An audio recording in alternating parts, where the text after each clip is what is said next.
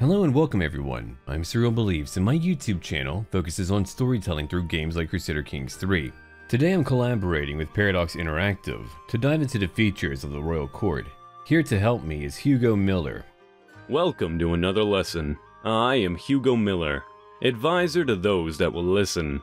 We return now to the Royal Court to discuss inspiration and projects. Through these means you can acquire artifacts of significant value.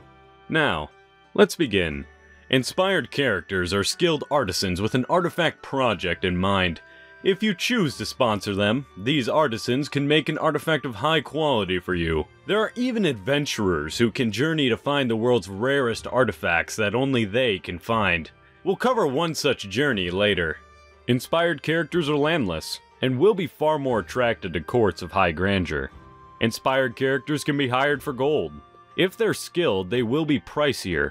You can also hire more than one of them at a time. You're only limited by gold and available inspired characters. If you don't have access to any inspired characters, you can instead commission a local artisan to begin a project for you. But it will be of lesser quality and can only be done every 5 years.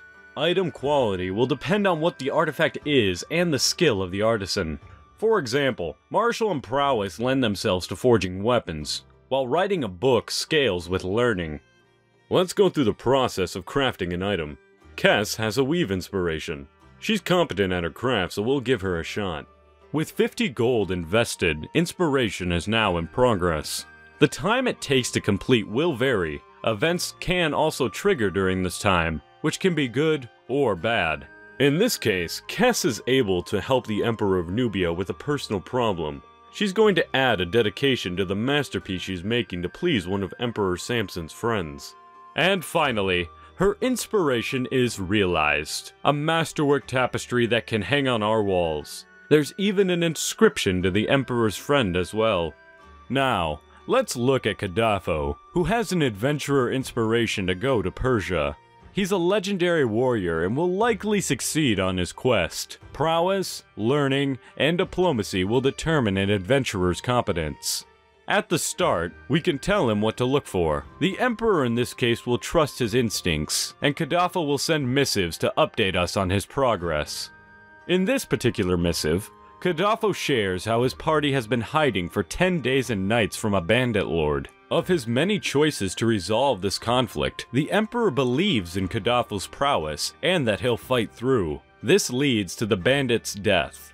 And finally, Kadafo returns with the legendary banner of the Persian blacksmith Kaveh. The Emperor has decided to place this court artifact right above his throne.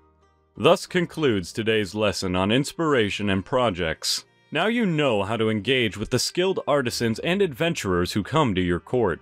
In our final lesson, we will discuss court positions and traditions.